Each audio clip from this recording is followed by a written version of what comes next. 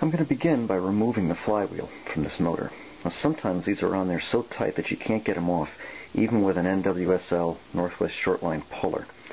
And for those tough cases, this is the technique I use. This is the V-plate from the Northwest Shortline puller.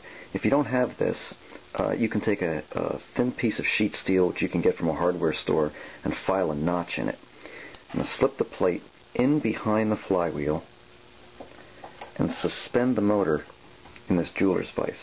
Now, it's important here, you don't want this motor clamped in here, you just want it hanging by the flywheel. Here's a close-up. We're looking right down into the top of the flywheel now, and you can see in there the shaft that we need to drive out.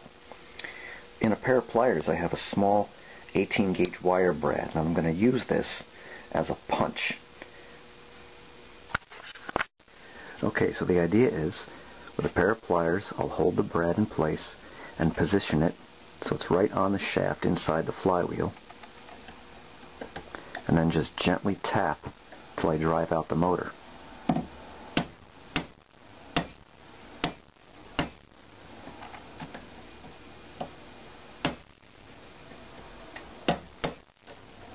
And this happens to me frequently. You might have to use several nails before you can drive out the shaft.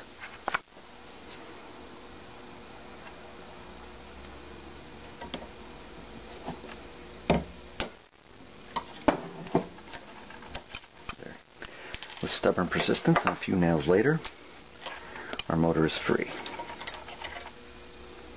And it's unharmed, which is the important thing.